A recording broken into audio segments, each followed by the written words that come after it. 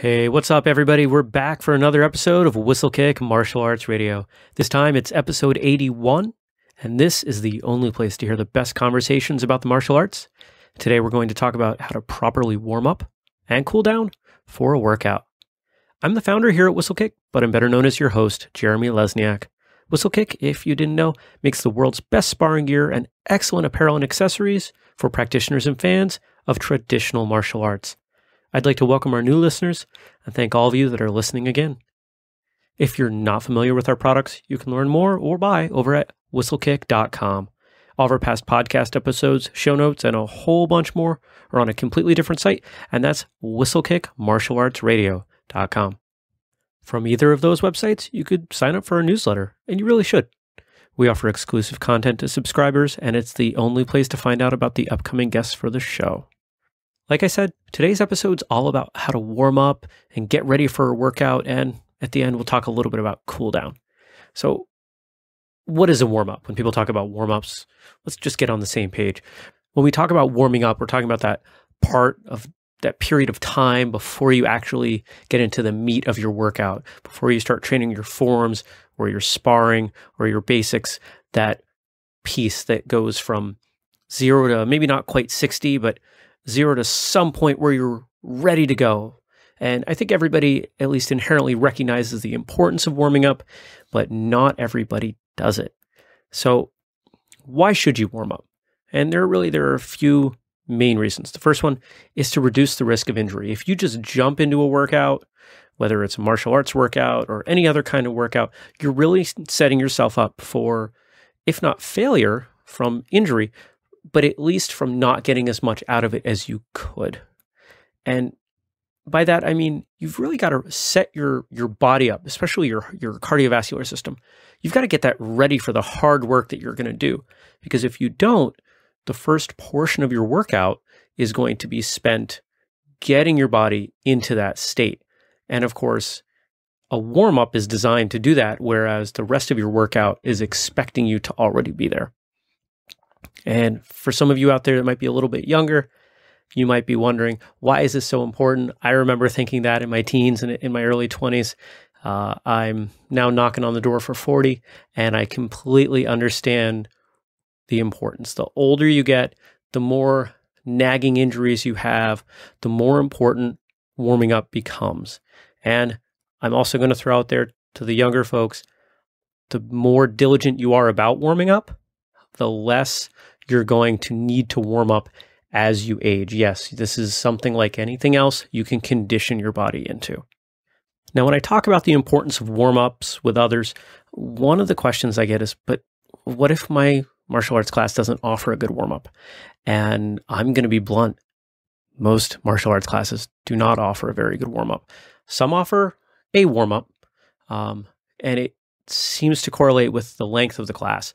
Classes that are 90 minutes or 2 hours seem to have better warm-ups because the instructors are more willing to spend that time. But for a class that is 45 or 60 minutes, they often spend very little time on warming up. And that's either because they don't understand the importance or they expect that you do it on your own. Now, if you're one of these people that has a class that doesn't spend a lot of time on warm-up, it's important that you make that time available yourself. Get to class early, spend a few minutes on your own, go over some of these things as best you can with the space and time that you have, and really set yourself up for success. I can't think of a better way to express what a warm-up is other than it is preparing your body for success and receiving the most amount of benefit from your martial arts training. As I hinted before, the more time you spend warming up effectively, I don't know if I want to say the less important it becomes, but the more tolerant your body will be for skirting over it a little bit. Maybe not quite putting 100% of the effort in that you should. Maybe your body needs a 15-minute warm-up now, but if you spend a lot of time over the next, let's say 6 months, doing those 15-minute warm-ups, maybe your body will gradually become more tolerant of, let's say, a 10-minute warm-up. So the way I see it, there are really 4 parts to an effective warm-up. You've got low-risk cardio, joint mobility, intensifying cardio, and flexibility. And I'm going to break down all of those in a second, but we're really talking about a minimum of 5 minutes, not each, but combined. And I think that any martial arts class can find 5 minutes to spend the time to give the students an effective warm-up. If you are an instructor or a school owner and this isn't an area of expertise for you, listen in, do some research. It is critical. Okay. One of the things that I'm going to underscore a couple times is that flexibility is where a lot of us think of for warm-up. And you heard that I just mentioned 3 other things that come before flexibility. And flexibility is the piece that, as martial artists, we seem to hone in on because it allows us to kick higher and do things like that are really exciting for us.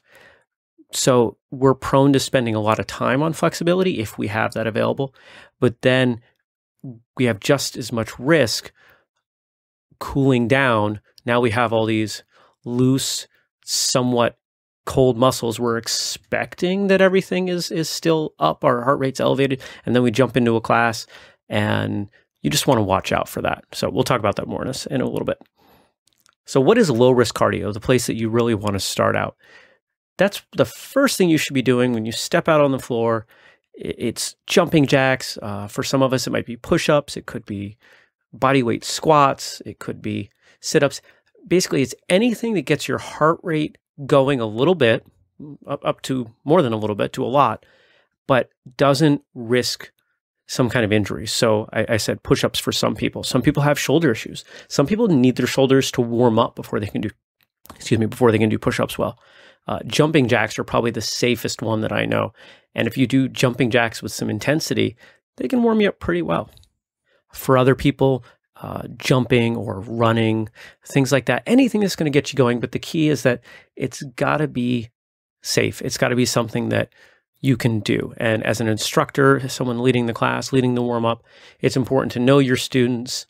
And, this might be a time that is individualized. You might set people on their own for 60 seconds, 90 seconds, 2 minutes to say, hey, pick one of these 3 movements and don't stop doing them.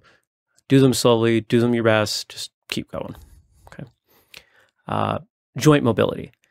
That's really taking all of your joints all the way from your neck, all the way down through and going through your full range of motion, not necessarily the full range of motion for the joint, because again, we all have personal differences in what our bodies can handle.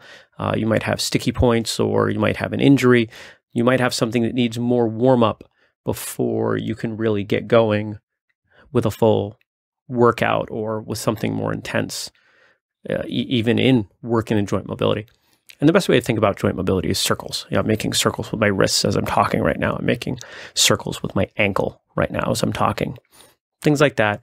And they should be easy. It's not something you're forcing through a range of motion, but it's critical to get those fluids moving in the joints before we go on to our next step. Joint mobility is also a great time to take notice of what your body's telling you. If you're feeling like a particular joint is a little rough, maybe it's Thursday or Friday, you've been training 3-4 days that week, and something's talking to you. I know it's a real technical term, right? But I think everybody knows what I'm talking about. If there's something that is happening within your body, because this joint mobility phase is a little bit slower, it gives you the opportunity to focus on different body parts and see, okay, hey, this is a part that I need to come back to during my cool down, or maybe I need to spend some extra time over the weekend or whatever handling it. Now, that third phase I mentioned is intensifying cardio. And I know that sounds really intimidating, but basically what that just means is you're going to do something that brings your cardiovascular system up, that as you get into that phase and deeper into that phase, it's going to become a little more intense. So maybe that's moving from jumping jacks to high knees to jumping front kicks. I mean, something like that. Jumping jacks are pretty easy. High knees are a little bit more challenging. Jumping front kicks could be even more challenging, especially if you're trying to jump high. We're trying to start our body off with something that's easy and move to something that really gets a little bit of a sweat going, gets your heart rate really moving. And I think one of the keys here, especially if it's a class where we're concerned with the length of time that we have available, is that you really can incorporate a lot of martial arts into this phase. I've mentioned on this show before my love for kneeling front kicks. 10 kneeling front kicks on each leg will bring almost everybody to a point of I don't want to say pain. For some people, it's a painful movement, but at the very least, it's a very tiring movement to stand up with one leg and throw a kick and then come back down in a controlled fashion. So after this intensified cardio phase, we're at flexibility. And flexibility is another word for stretching. Why do we stretch? And there's really two main reasons that we stretch. The first is to reduce the risk of injury, and the second is to increase performance. And another way of saying increasing performance is to increase the range of motion. And that's the ability of your joints to move in a particular direction for a particular distance. Okay, I'm getting kind of nerdy here, but why we want to reduce risk of injury, that's pretty easy. Nobody wants to get hurt. Why do we want to increase range of motion? The more range that we have within our joints, the more capability we have of doing things.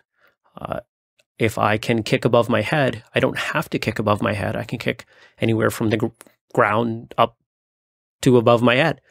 If I can only kick to my knee, my ability to kick, my range that I can kick, is obviously limited. And as martial artists, we're generally looking for some diversity, not just in our training, but in our tool set, what we can do, the movements that we can perform, and having better range of motion adds to that. When we talked about joint mobility, I mentioned that as thinking about it as circles. Think about your flexibility as straight lines. You're trying to move your foot, your hand, your shoulder in some particular straight line most of the time. And I don't know, just a good way to think about it. That's how I think about it. Now, if stretching and flexibility is not your jam, if that's something that you really don't fully understand, there's a ton of resources out there. I'm going to look for a couple and put them in the show notes, things that seem like good primers, but you almost can't find bad resources out there, especially if you have a basic understanding of the body. Bottom line, and any stretching resource you find should support these points. And if they don't, I'm going to encourage you to discard them because we don't know what else they're getting wrong. Stretching should not hurt. It should be uncomfortable. Okay, there's a big difference. If stretching hurts, you're running the risk of injury. All right. Dynamic stretching or ballistic stretching, I was first exposed to that in martial arts. It's something that at the time traditional science said was absolutely horrible, but over the last few years, we're starting to learn, hey, no, this ballistic stretching, if done properly, is actually a good idea. And I think the way that that's implemented in martial arts classes that most people are used to would be raising your leg in a straight motion, a straight leg, sort of a front kick up in front. This is one of those rare times I wish our show was video, or out to the side or to the back, and doing that smoothly, not super slow, just enough that you can get some momentum from the movement and not holding it. Okay. So again, we're not going to the point of pain. We're just trying to encourage our muscles to loosen up, and ballistic stretching does a great job of that. Ballistic stretching can also be an opportunity to keep your heart rate up and keep moving after that intensified cardiovascular piece, so our heart rate doesn't completely drop off while we stretch.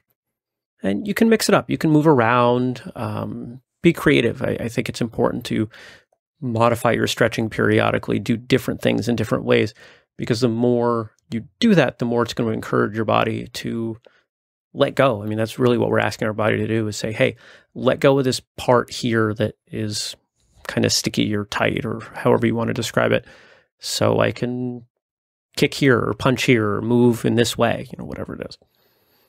So how long should a warm-up take? I think if you're really, really tight on time, you can do a barely effective warm-up in about 5 minutes. Really, you should be working for about 15 minutes before you get into anything intense. And I'm going to say that applies in most exercise settings, whether it's weightlifting or running or martial arts. Now, I'm not I'm not going to call myself an expert in any of these fields, but of course, the place that I'm the most comfortable, the thing that I know the most about is martial arts. So I'm pretty confident in saying that 5 minutes is really on the short end, and a good, solid 15-minute warm-up, if done properly, really sets everybody up for success.